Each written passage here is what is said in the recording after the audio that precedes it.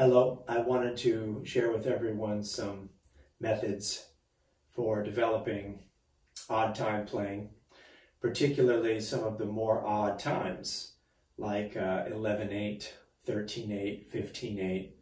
So let's start with 11/8 because a basic subdivision of 11/8 is symmetric, being 1 2 1 2 1 2 3 1 2 1 2 1 2 1 2 1 2 3 1 2 1 2. That's basically what we're going to have, and you can set up your metronome with that clave, with that basic subdivision.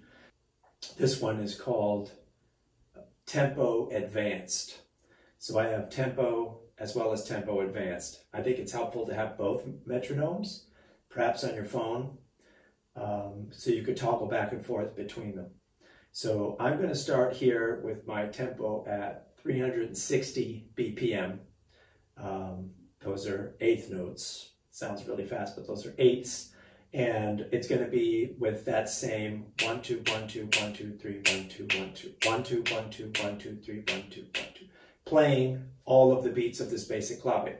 Then, instead of just kind of noodling around and trying to sort of feel these grooves, I think it's important to kind of systematically work your way into feeling them.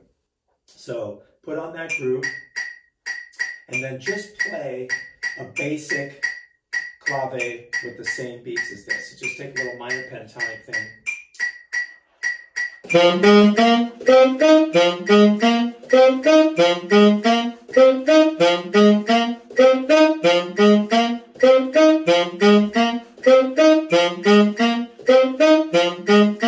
So get comfortable with that, play it, just settle into it. Obviously it's got that short, short, long, short, short. Daka, daka, daka, daka, daka, daka. By the way, this will be the same concept with drums. Start with a basic groove on the 11/8 clave like this.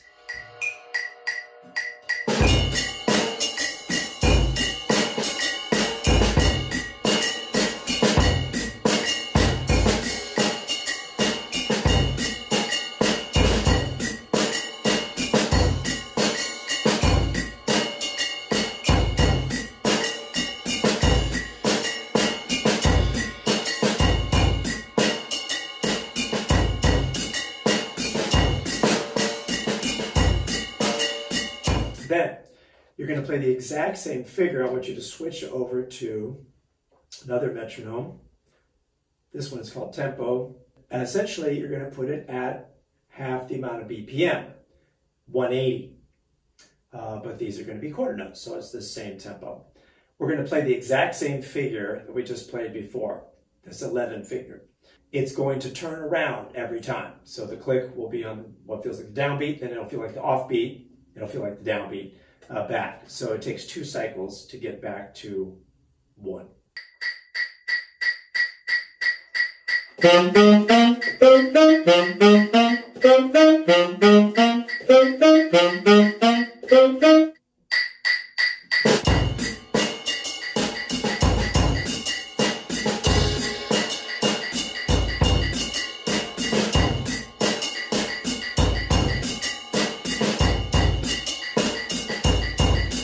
I would suggest doing that until you feel really comfortable with where that's laying.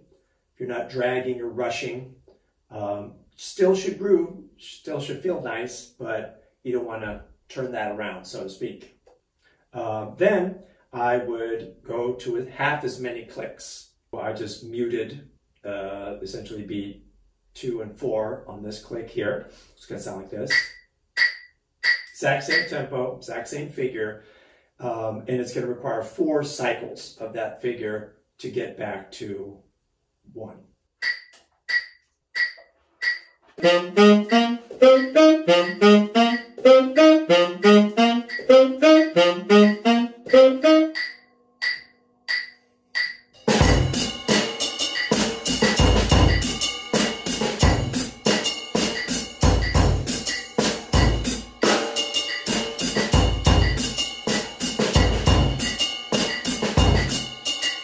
Try to just play that clave, get comfortable with it turning around each time.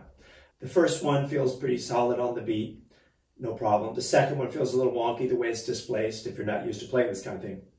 The third cycle, the click kind of sounds like a backbeat. A one, a two, a 1, 2, 3, 4. It kind of sounds like that. So that can give you a little bit more of a sure footing. So again, that would be like bum bum bum beep bum bum bum bum beep bum bum bum bum like that.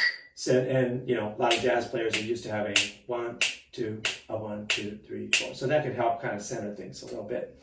Okay, so now we're going to play basic scale with accents. So don't worry about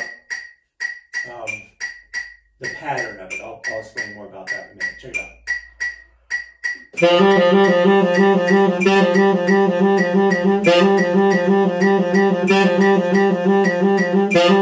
So now I'm going to go to 3 notes. First 3 notes of the scale. Like for instance, if I play, if anybody played that, you'd probably think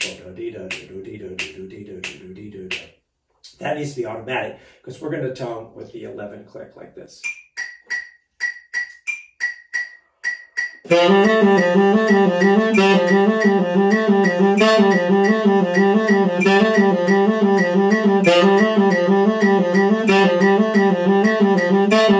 doing this kind of thing helps you play, we're going to help you play over the bar and help you play some of your 4/4 phrases, pentatonic lines, things like that, patterns.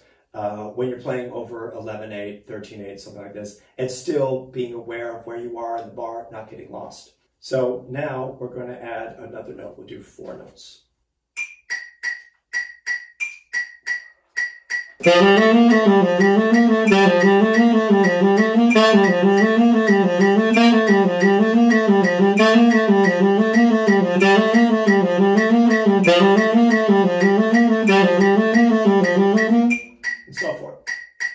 Again, I caution you against trying to figure out what the pattern is there. In other words, okay, tongue the 3rd note, then the 2nd note, then the 5th note, then the root. It's not really about that. It's about just hearing that groove and having your fingers kind of be on autopilot, assuming you're able to play a decent scale. We can add another note now.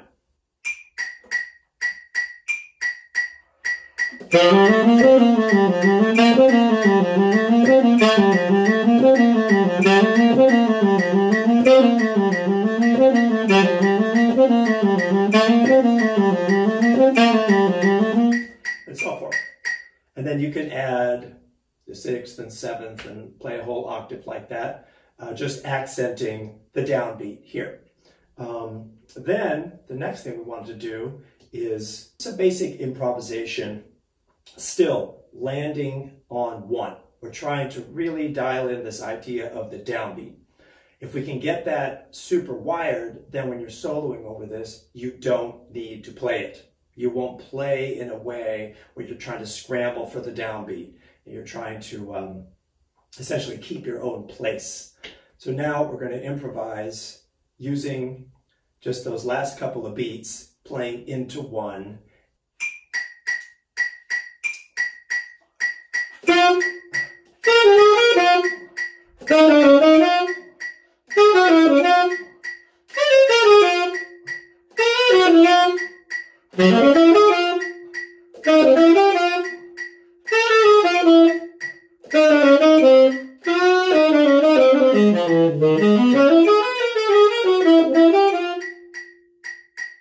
We'll get more elaborate later, but if you could do this into the downbeat and get really solid with that, you will always feel that super solid when you're playing on it.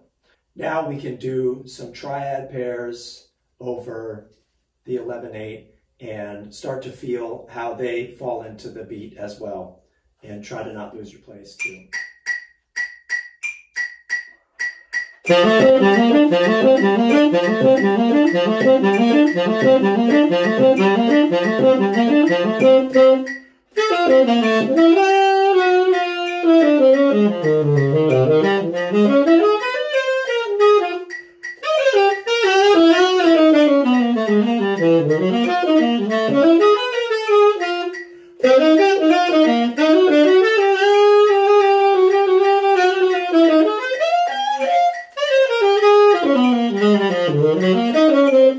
You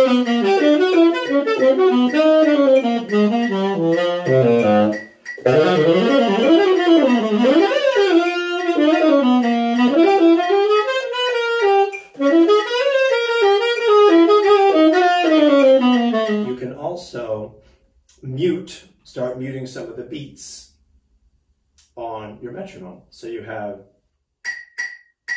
1, 1.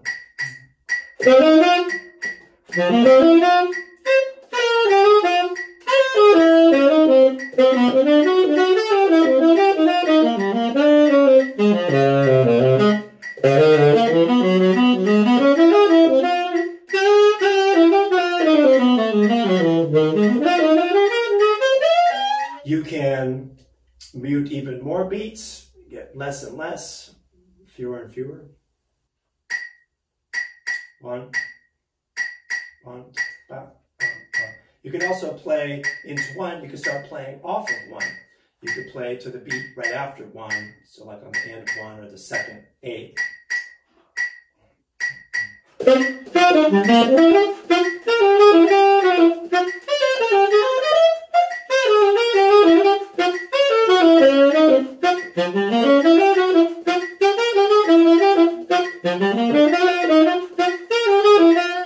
And I think that's a good way to start playing over this. You can feel more and more comfortable with where beat 1 is, and then you can later on avoid playing it.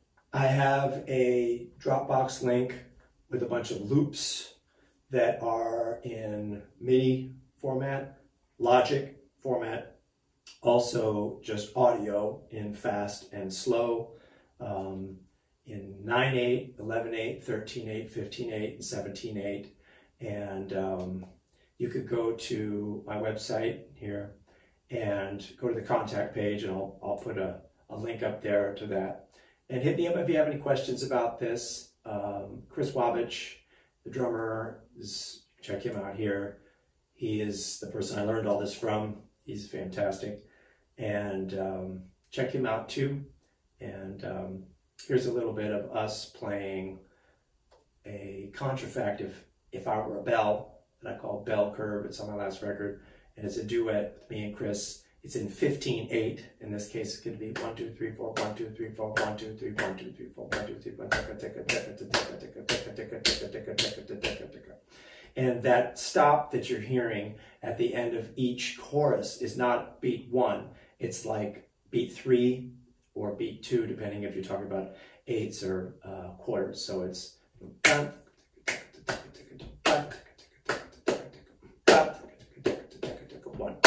so again, avoiding beat 1 usually sounds a lot better with this. So hope you enjoy this stuff, and be well.